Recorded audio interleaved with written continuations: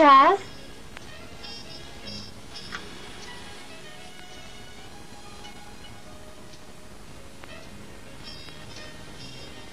Breakfast?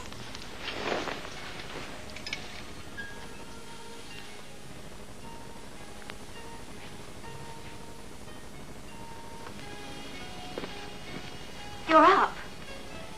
Yeah.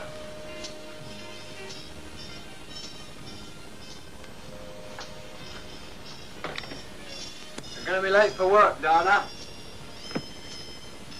Cornflakes or Rice Krispies? It's all right. I'll get my own.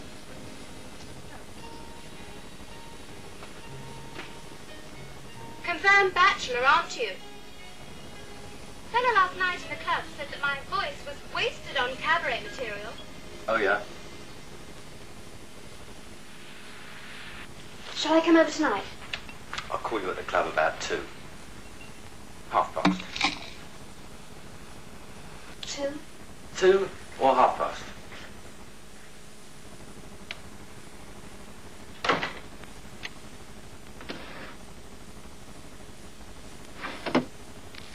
Morning, Rose.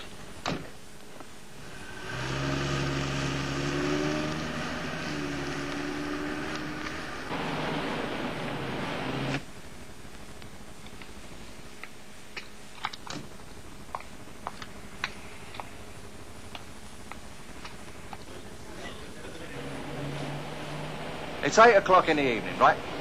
Kiddies are still viewing, aren't they? You bastard foreign female! I mean, there's ketchup all over the screen. The bloke's got half his ear hanging off, hasn't he? Disgusting. I mean, how are the kids going to grow up? That's not right, is it? Definitely not. Where to, Chaz? That car hire garage.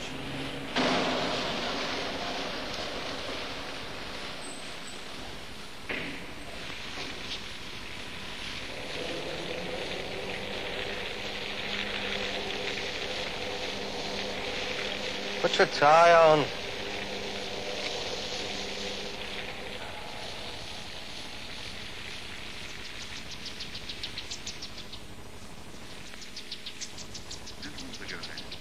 I would solemnly suggest to you that what are really on trial here today are the ethics of a community. Our national economy, even our national survival, devolves upon the consolidation by merger of the smaller and weaker economic units with the larger and lustier pillars of our commercial complex. What did I tell you? What did I tell you? Look at his guy. Correspondence not answered. Yes. I want that pig Pooley. You, Pooley? Yes, you are, Pooley. You're a disgrace, an incompetent disgrace. You're not fit to run a Business is business, and progress is progress. Where's your brother? And the pictures. Answer yes or no. Just around the office, aren't you? Gentlemen. Filthy disorder. You need help. Help and protection. Well, we offered it, my governor personally. You had an appointment. He waited 15 minutes. You slag. 15 minutes. You call this a service to the public? Look at this equipment. Not maintained, is it? Now, your technician, Mr. Wilson, makes you weep, eh? Yeah, makes me weep. I don't. It's obsolete. It is alleged by the prosecution that the dividend of 15%, which was declared on the non-voting B shares, was indeed fraudulently designed solely to expedite this admittedly bold, but in no way unethical merger. I say merger, gentlemen, not takeover. Words still have meanings even in our days of the computer.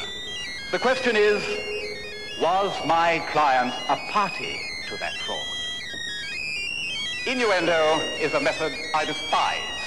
Therefore, I say bluntly that already you have heard sufficient to point to the responsibility and guilt of another party. A guilty man, gentlemen, whose identity I shall not shrink from establishing in the course of my presentation of the case for the defense. Hello, Chaz. Tomorrow, number 11 Monk Street, 5:30 on the dot. You understand? Well, son, how was the clientele tonight? Spot on, Harry. No aggravation. What about this lawyer guy? Did you get to see him? That man, I submit, should be standing where my unfortunate client now stands. I can rely on that, eh?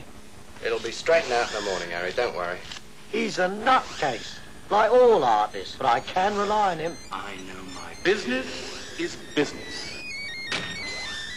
And progress is progress.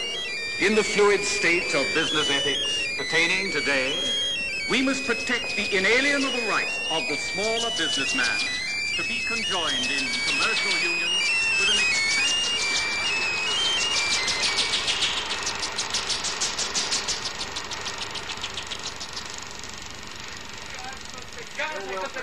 Come on, Greasy. Don't you understand? £85.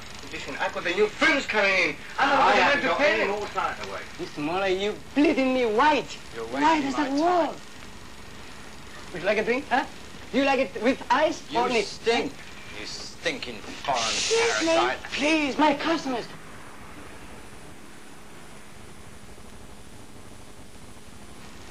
Teresa, please close the door.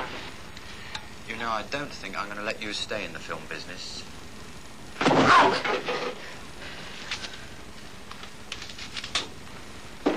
British justice.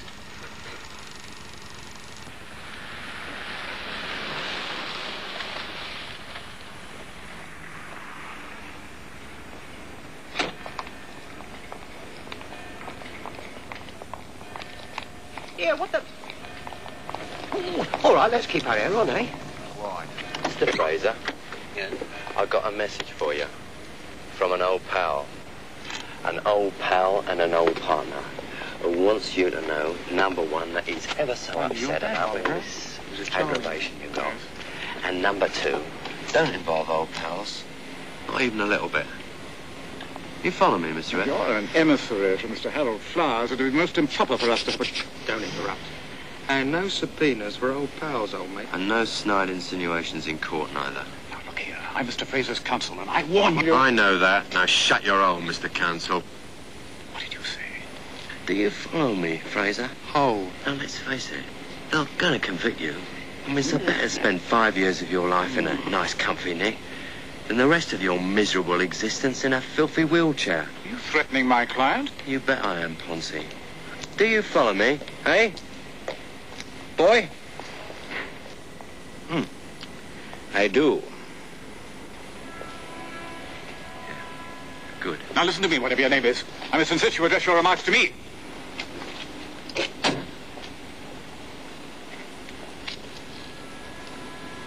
Address my remarks. Okie dokie. Why not, Mr. Butler? We got his address, haven't we? Why not, Mr. Humphrey? If he insists.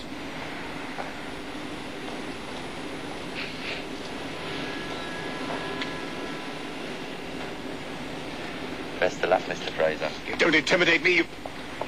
You know my client. George. Fraser.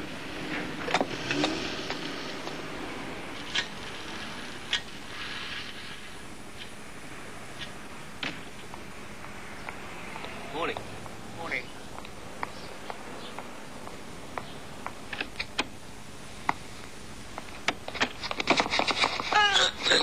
Morning, mate. A tasty finish. A man of taste. Looks after his property, your owner, does he? Does he?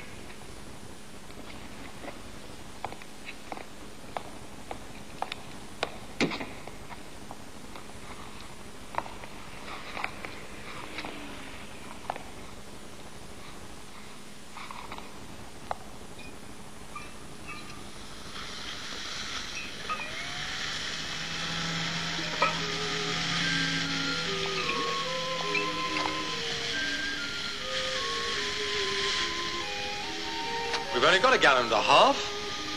Better not waste it, eh?